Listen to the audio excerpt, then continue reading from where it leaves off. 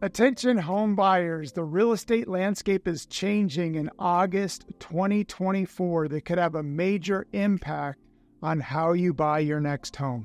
From the groundbreaking legal settlement to the new buyer-broker agreement, there's a lot you need to know to stay ahead when buying your next home. In this video, I'm going to go over the future in terms of home buying and the changes that are happening in 2024 in terms of the cost and the buyer-broker agreement and everything you need to know as a buyer that could have a major impact on your next home purchase.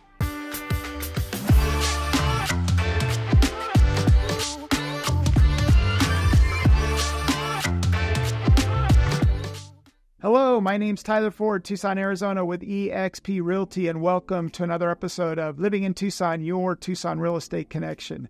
In August 2024 is here, and there's major changes in residential real estate based on the NAR lawsuit, which goes into effect August 2024 across the country, all MLSs. So I'm going to specifically focus in on the buy side and the impact that it has on buyers. And in my opinion, the changes that go into effect have the biggest impact on buyers in terms of cost, potentially having to pay commissions.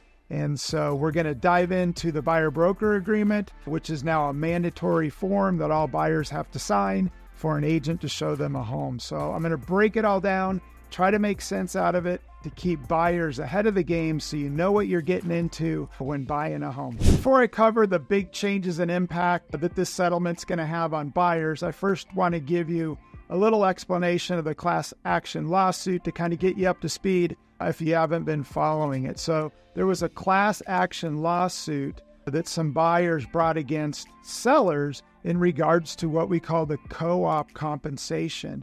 And in the past, I've been a licensed agent for 34 years. It's always been this way. So the co-op compensation was always listed in the MLS. In order to list a property, you had to provide a co-op compensation that the buyer's broker and the buyer's agent would be paid. You could not list a property in MLSs with zero co-op compensation. And that's what the lawsuit was all about. So as a result of the class action lawsuit, co-op compensation is no longer listed in the MLS, so it's not transparent. And they said they did it to keep it transparent, but I would totally disagree. It's now not transparent. It's not that the seller's not going to pay a co-op, but you don't know what it is. And so they might be paying a co-op or they might not.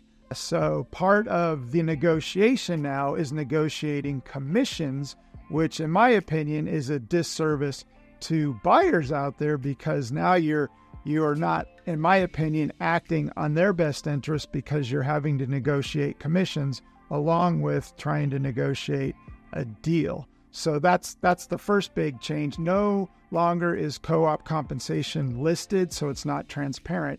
The other huge change is for agents now to show homes to buyers, they have to have what is called a buyer-broker agreement signed. And the buyer-broker agreement always existed, but it wasn't mandatory. So now, in order for a buyer's agent to show a home to a buyer, this buyer-broker agreement has to be signed. Otherwise, there's huge fines to the buyer's agent if somebody were to turn them in and they don't have a buyer-broker agreement signed. But I'm going to dive into the buyer-broker agreement. But in the buyer-broker agreement, it covers now commissions that the buyer would agree to if the seller's not willing to pay co-op compensation, some or all. So as a buyer out there, when signing a buyer-broker agreement, if you don't have the money for the commissions, the home that you're looking at, if they're not willing to pay a co-op compensation, is a home that you might not now be able to buy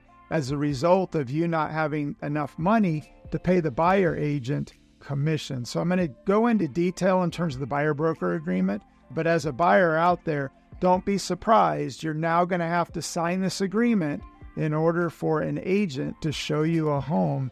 And if an agent does and lets you in a home without one, they can be fined. So I'm going to dive into detail in terms of the buyer-broker agreement and the impact that it has on buyers out there. Now let's dive into the buyer-broker agreement. And there's two types of buyer-broker agreements. But before we dive into the difference, I just want to first give you the definition of what the buyer-broker agreement is.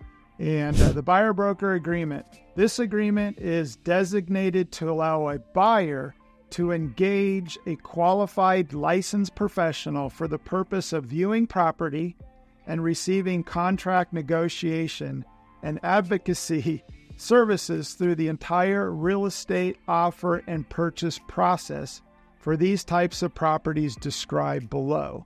So there's two types of buyer-broker agreements. There's one that you sign that's for all properties, and then there's a single property buyer-broker agreement. And the reason for that is the question is, did you get married on your first date? The answer is no. So the buyer-broker agreement in the past, you would kind of date, figure out, if the buyer's agent was the right fit for you as a buyer.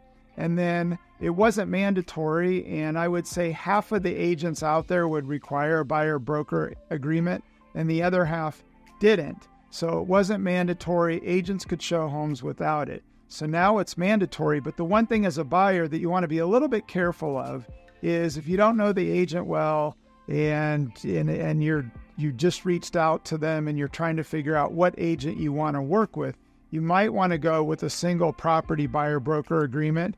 Maybe look at your first home just to see if the agent's the right fit for you. But again, once you sign this agreement, if you sign it for the buyer-broker representation for all properties, that commits you, in a sense, and I'll explain what I mean, in a sense, to that agent. So in the agreement, it goes over quite a few things, but the big thing and change on it is commission. And so as the buyer's agent and the buyer, in here, it specifies the commission that the buyer's going to owe if the seller potentially won't cover all or some. So you could, if you agree to it as the buyer, typically you're going to want to negotiate and get the seller to pay your commission. But if they won't pay it, in here it talks about whether or not you're going to be willing to pay the difference, some or all. And there's a lot of buyers out there that just now have barely enough money to pay the down payment and the closing costs. So if you're a buyer out there that's limited on funds and you don't want to pay the buyer's agent a commission, there's properties now that might not be for you because the seller's not willing to pay a co-op compensation. In my opinion, only good when you're under contract in terms of the commission, because on line 9, it says cancellation. So either party may cancel this agreement effective upon delivery of written notice to either party unless buyer is under contract to purchase a property. So if you sign a buyer-broker agreement and you decide that the agent's not the right fit for you, or you kind of want to go on your own, you can do a written notice to the buyer's agent and cancel this at any time. And the buyer's agent could do the same to any buyer out there if they decide that the buyer's not worth working with. And I mean, there's a lot of different reasons. I won't go into the details. But on the other side of this, an agent could easily fire a buyer out there and say, I want to cancel, where the previous buyer-broker agreement had to be a mutual type of agreement in order to do that. So again, there's two types of buyer-broker agreements, one for all properties and a single property buyer-broker agreement. But now I'm going to dive into the one benefit, in my opinion, as a result of all this, because buyers can cancel the buyer-broker at any time. You're going to see a lot of agents, and the good agents that value their time, they know their worth, they're going to start charging a non-refundable retainer fee, because there's nothing worse than working with a buyer, spending a ton of time, gas. I mean, there's a lot that goes on behind the scenes, and agents for years and years and years, buyer's agents, have done tons and tons of pro bono work. And I don't know any other industry out there where agents do so much work and they never ever get paid for it. Attorneys, doctors, lawyers, it's all billable hours. And so on the real estate side, I think the one positive, in my opinion, I've scratched my head so many times to figure out the positive to all these changes, and I think it has a negative impact for all parties involved. But the one positive, in my opinion, is buyers' agents, the good ones, are going to start to charge a non-refundable retainer fee. And the reason it's non-refundable, it would be credited back. So if a buyer's agent charges a non-refundable retainer fee, that would be credited back at the close of escrow based on the commission. So the buyer would get it back, but it's non-refundable because for the most part, brokers don't have an escrow account. And so it's non-refundable, which then covers the buyer's agent for their time, their gas, and everything that they've done. So I've been talking to a lot of agents, and I know there's a lot of agents out there. Because of the cancellation clause in here, the previous buyer-broker agreement, if a buyer went someplace else and bought a home, they were still obligated to pay the commission if they signed the buyer-broker agreement. But the way it sits right now, a buyer could easily get out of this by a written notice. So keep in mind, as a buyer out there, you might have to pay a retainer fee to an agent in order to get them started and working for you and covering their expenses should you cancel or decide to do something else. That's the big change in regards to the buyer-broker agreement. Again, it's mandatory, and there's a fine for agents that don't get it signed before opening a door and showing people homes. So there's one more thing to talk about when it comes to buyers and the changes that are out there. So there's one other form. It's called the unrepresented buyer. And I've been getting this question a lot. I've done a couple videos about what's going on.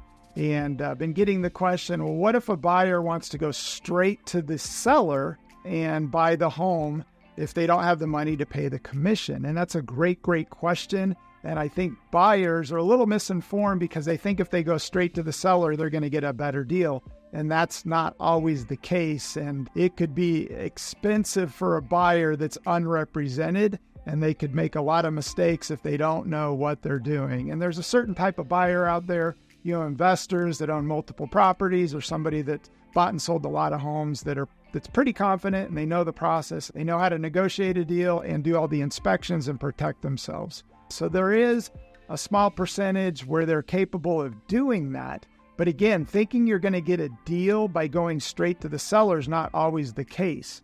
And so if you go straight to the listing agent, a couple different things can happen. They could require that you sign an unrepresented buyer. And in the listing agreement, it specifically has that in there where the listing agent might be getting a little bit more if they're dealing with an unrepresented buyer, because it takes more work as the listing agent, because you still have to do all the paperwork as a listing agent. You still have to help them schedule inspections. And so as a listing agent, if you're dealing with an unrepresented buyer, it actually takes more time, more liability because they don't have E&O insurance. And so as a result, as a buyer out there thinking that you're going to go straight to the seller and get a better deal, that is not the case. The other thing they could do is do what is called dual agency, where the listing agent could represent both buyer and seller, but there's a lot of states that don't allow dual agency, and that's where the broker represents both buyer and the seller. So that's something that could potentially happen, but it depends on the state that you're in. But an unrepresented buyer basically just says that you're unrepresented, you're representing yourself, and you don't have any representation. So it's definitely an option where you could go straight to the seller as a buyer out there and represent yourself. But there's risk. And not only, if you think you're going to save some money, and you do on the commission, the flip side of that is if you miss something big, it could be a huge budget buster down the road that could cost you far more than what the commission would have cost you if you had an agent representing you. So again, there's really, as a buyer out there, there's really three things. You've got your buyer-broker agreement, you got your one property buyer-broker agreement, and then unrepresented buyer. But again, at the end of the day, the big change is seller. You're going to start to see sellers, number one, no co-op compensation listed. It's going to have to be negotiated. So it all depends on the property. A hot property that is priced right, that they know that they're going to sell, they may or may not, provide a 3% co-op, and most buyers agents are, going to want 3%. So there's going to be some negotiating going on. And as a buyer out there, you could get that co-op compensation paid to your buyer's broker and or pay it yourself or pay the difference. So that is the big change when it comes to the changes with the NAR settlement going into effect August 17th, 2024 across all the MLSs in the U.S. So that is the big change in regards to the impact that it's going to have on buyers. Again, lack of transparency, no co-op listed in the MLS, not that a seller would pay a co-op. And so as a buyer out there, be prepared, number one, to sign a buyer-broker agreement that goes over the commission, and be prepared to have to come in with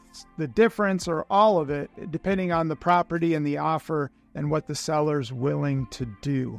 So if you have any questions, or I just love your thoughts in terms of these changes, I did a couple videos on it. I know there's a lot of people in the general public, a small percentage of them think that this is a good thing because agents are overpaid. I would totally disagree with that. You have no idea what goes on behind the scenes and how much pro bono work agents do, whether it's previewing homes, spending money on gas, doing research on properties, pulling comps, again, just preparing to go show homes. It takes a lot of work.